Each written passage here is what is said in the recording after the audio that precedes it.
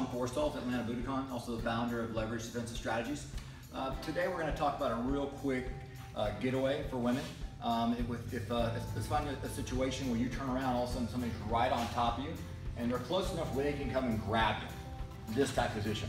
Again, obviously the first thing I need to do is I got to get my hands up to create space. If I don't, and he grabs me this way, now my options are much more limited. So instead, as soon as that person comes up, my hands come up. Right? They got to put room between me and him like a roll cage on a vehicle. Right?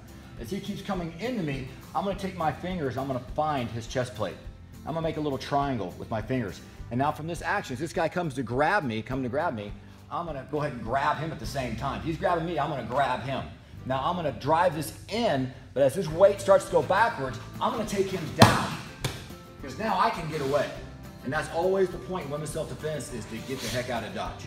Right? So now I'm going to have Beth demonstrate that same action. Beth, you saw what I just did? So Beth's minding her own business. All of a sudden here comes the bad guy, Andrew. Boom, her hands come up. She immediately finds that point as Andrew's trying to grab her. Beth's going to get a good grab on him at the same time. And now Andrew's coming in. She's going to drive in as she feels his weight and straight back.